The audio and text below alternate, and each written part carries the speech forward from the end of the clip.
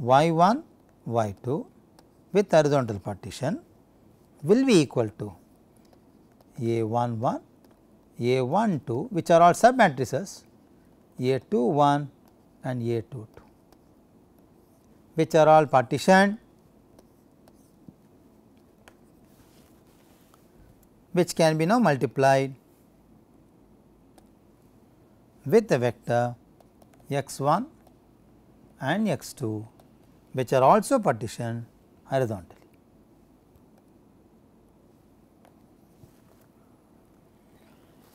So, it means that the matrix A which has both horizontal and vertical partitioning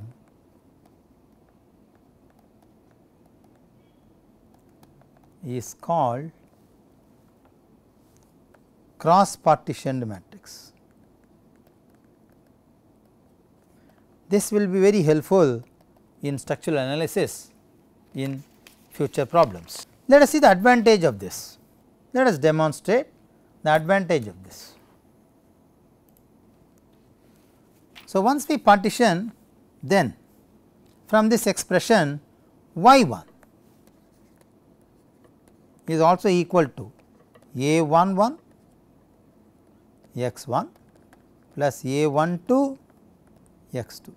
Similarly, y 2 will be equal to A 2 1 x 1 plus A 2 2 x 2.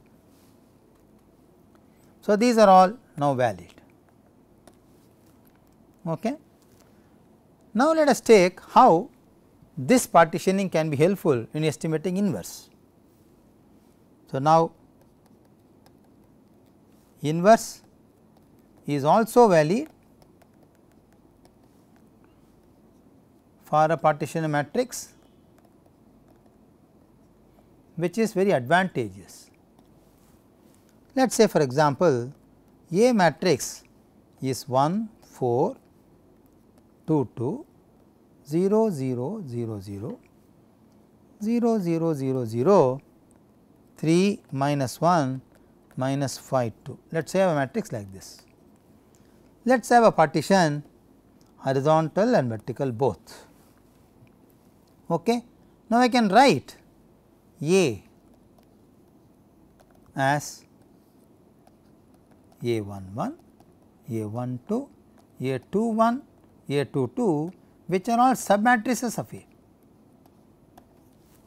can also further write this as A 1 1, 0, 0 and A 2 2. Now, if you want to find A inverse, which can also be said as B 1 1, B 1 2, B 2 1, B 2 2 which are again sub matrices, because the algorithm is also valid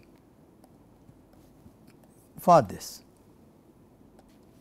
We also know that B 1 2 which is actually inverse of A 1 2 will be 0. Similarly, B 2 1 is actually inverse of A 2 1 will also be 0, which is going to be a null matrix. So, I want to find A 1 1 inverse. I can easily say that as 1 by minus 6 of 2 minus 4 minus 2 1. Please verify this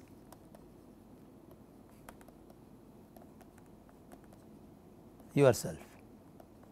Okay, this is a small exercise given to you, please verify. Similarly, I can find A 2 2 inverse as 2 1 5 3. Now, the advantage is I can find A inverse simply as 1 over 3, 2 over 3, 2 over 3 minus 1 over 6, 0 0 0 0 0 0 0 0 2 1 5 3 which is now partitioned like this. Now, interestingly, finding inverse of 4 by 4 would have been difficult, but finding inverse of 2 by 2 was relatively simple. So, this exercise showed that inverse of a matrix can be easily evaluated if partitioned. Okay.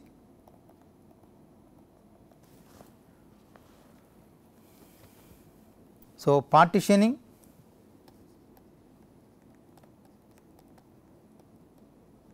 benefits inverting only a 2 by 2 matrix instead of 4 by 4.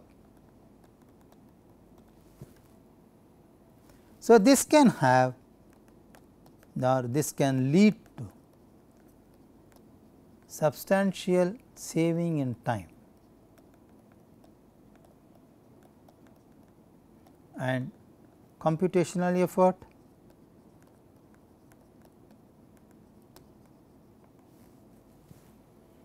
So, therefore, we can say partitioning helps reduce computational effort. Having said this, let us talk about some advantage of banded matrix. Sometimes in structural analysis, banded matrix can also be of a great help. Now, matrices in structural analysis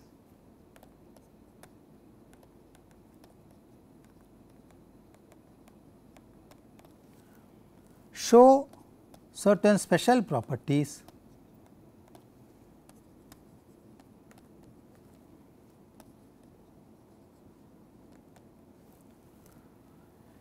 they can be utilized for solving large system of equations.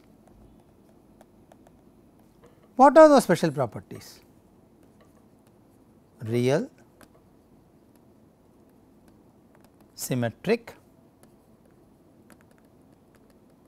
positive definite, and most importantly banded matrix. Let us quickly see what is a banded matrix. Given matrix A,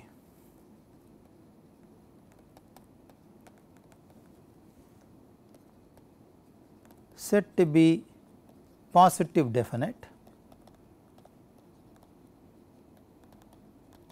only if the following condition is satisfied: x transpose A x should be greater than 0 for all non-zero column matrix of x. Let us elaborate this slightly with an example. Let A matrix be represented as A11, A12, 0, 0, 0, 0. Similarly, A21, A22, A23, then remaining elements are 0, A32, A33, A34, 0, 0, A43, A44, A45, 0, A54, A55, A56, A65, A66. So, the non-zero elements are indicated as A suffix I j, whereas 0 elements are indicated as 0 in a given A matrix. Now, let us call this equation number 7. A is said to be a banded matrix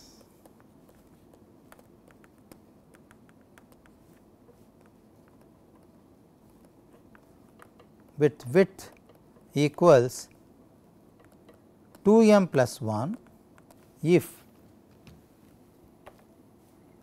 all elements of A I j for which I minus j is greater than m or 0. For m equals 1, band of this matrix, it is a bandwidth of this matrix A is 2 m plus 1, which is 2 into 1 plus 1, which is 3. So, the bandwidth of this matrix is actually 3, okay. Starts from here. So, one can check that this condition is true for the bandwidth of this matrix to be 3, where m seems to be 1 in this example. So, friends, in this lecture we discussed about the limitations and choice of a method, whether it is flexibility method or stiffness method. We understood that the unknowns become variable in the set of equations formulated either by flexibility approach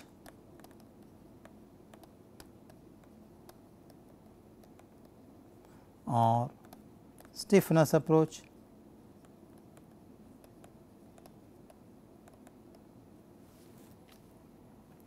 We have understood how partitioning